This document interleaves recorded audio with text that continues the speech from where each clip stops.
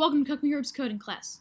Today, I'm going to show you how to use the Minecraft Pi Edition API and make an almost endless hole like this. Here. I'm going to show you the hole. It's very deep.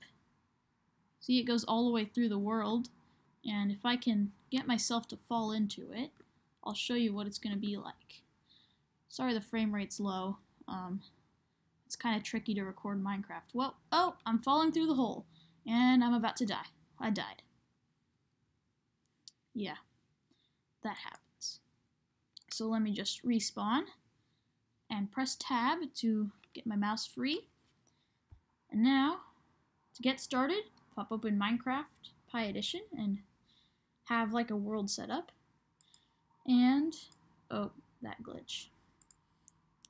Let me minimize the window, and pop open Python 2, which is right here. Make this window a little smaller so we can see our code and Minecraft at once. Let's put it over there. That looks good. And File. Click New File. And let's make that window small too. There we go. I think we can even make it a little bigger if we want. And let's unminimize Minecraft. Like so. There it is. But go back to Python. Alright, so the first line, you need to get the API set up. So to do that, type from mcpi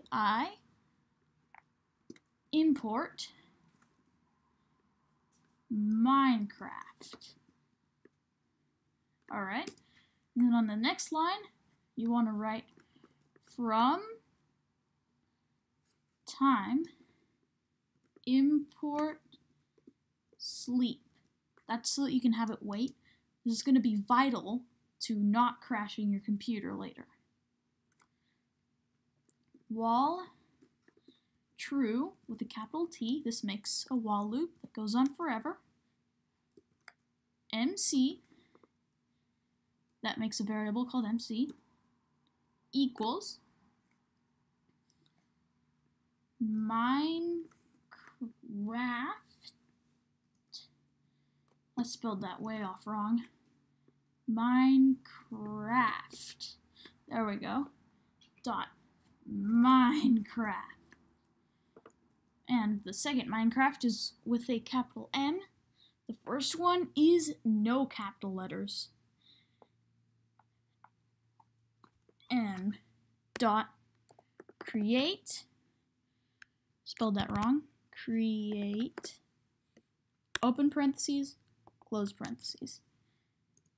Then on the next line, write x, comma, y, comma, z, and whoops, I put a space before the comma.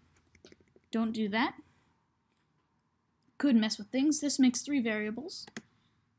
Equals mc dot player dot get posts. With a capital P, not player, but posts.